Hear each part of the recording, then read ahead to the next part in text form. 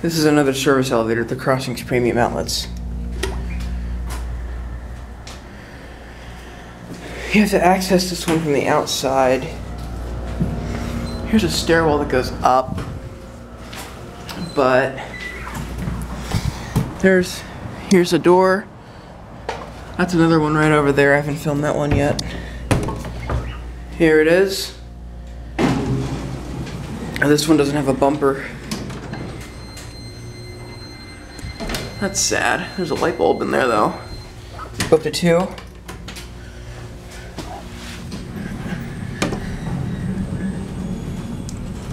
Come on. No phone. What? That shine is sick. 4,000 pounds. Alarm is broken. Oh, very quick at leveling.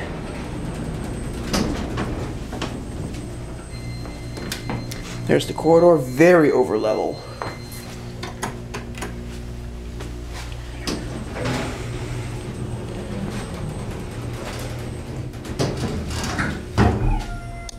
Wow, that is really sick. Cab view. I mean, that is like really sick. Key switches, 4,000 pounds. Car number 4. There's the Schindler logo, and that will go up to 2 and get a silent round trip. I was really hoping for freight elevators. Listen to how sick this chime is.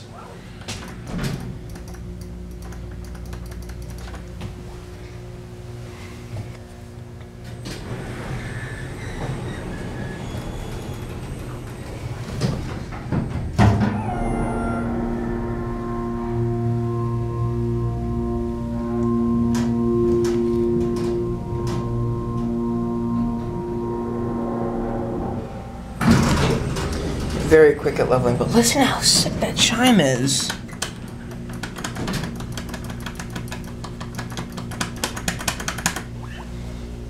Come on.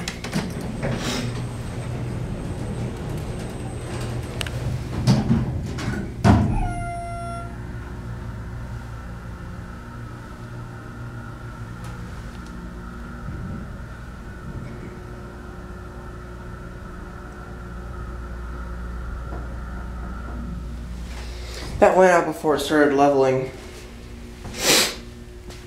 It's really not smart that there's no phones in these elevators. Even the passengers. I'll show you how to get to it.